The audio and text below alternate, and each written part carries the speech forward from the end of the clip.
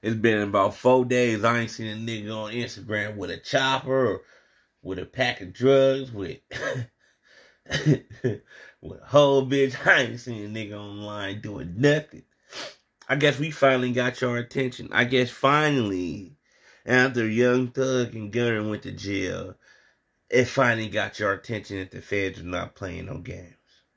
For the last 10 plus years, y'all been playing games, man. And we've been trying to tell y'all older people, hey, bro, watch out, man. You got that gun in that video. Hey, bro, watch out, man. Showing a lot of product in that video. Hey, bro, man, watch out, man. It's not good being a pimp and having all your hoes in the video. Hey, bro, watch out, man. It's not good to tell that story about what happened the other day. We were trying to tell y'all that. We've been trying to tell the young generation this. But it took all the way until Young Thug's looking at serious time and Gunna, and for people to make a few skits on TikTok, for y'all to finally realize the federalities ain't playing. Now, the thing is this. Rap in the 90s never used to be this explicit. Rap in the 90s used to be just, like I said, lyrical miracle. Even gangster rap was kind of like, people talk about their day, but they wouldn't talk about too many situations. They kind of made it hard for you to decipher what happened. Like, people wasn't really telling you real life stories of drills that they went on and put out their names and diss songs about who we beefing with. It wasn't that much slander, If there was hip-hop beef, the rappers seen each other all the time. They went to the same shows. So it wasn't really no true beef because the rappers always seen each other all the time.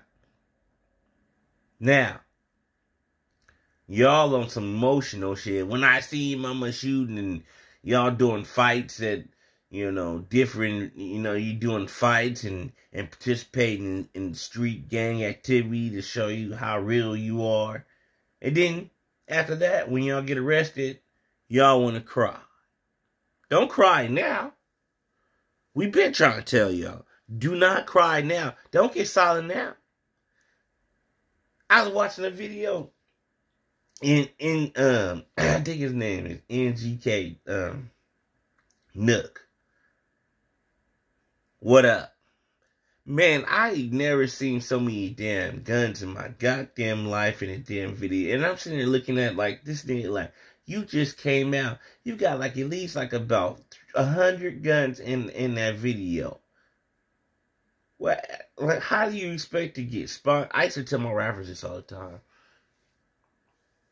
When you make rap videos, not only your fans look at it, sponsors look at it. White people look at it. Everybody look at it. Your family look at it. Businesses look at it. You say you're a rapper. Hey, go to my video. They go to your video. If the first thing they see is a whole bunch of guns, oh no, I'm staying away from this video. I'm staying away from you. You too real. You got too much stuff going on. Oh, I can't put no money in you. And these same niggas that do that be crying. Oh, man, it's hard for me to make it, man, because nobody really mess with me. I can't get no shows. Nobody wants to put me on a show. If I'm a promoter, why in the fuck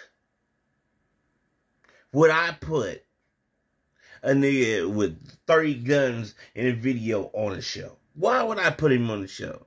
I'm going to lose money. Because nobody's going to show up because everybody's scared, just like I'm scared to even put the promotion together. And no females really going to be there because no females really want to be around that type of violent activity. They already know what's going on. And more than likely, if it's a close performance, your enemy's going to show up. So the show's done. You're getting a fight, fuck off my money, fuck off your money. We are done. So that's how promoters think when y'all want to be retarded and put guns and drugs and then it's like, okay, you can just tell me you're a hustler. You ain't got to put every single drug you hustle inside the video. You can just tell me you're a shooter. You ain't got to put every gun you own inside the video. You can just tell me you're a pimp. You ain't got to put every hoe in the video. You can put some Instagram hoes, but don't put your hoes. This is what I'm saying. Like, it shouldn't take to 2022 when Gunna and YSL Young Thug get arrested. It shouldn't have took this long. But this generation is so dumbfounded, and they feel like they was doing something new, and they felt like they was reinventing time, and this is new times. No.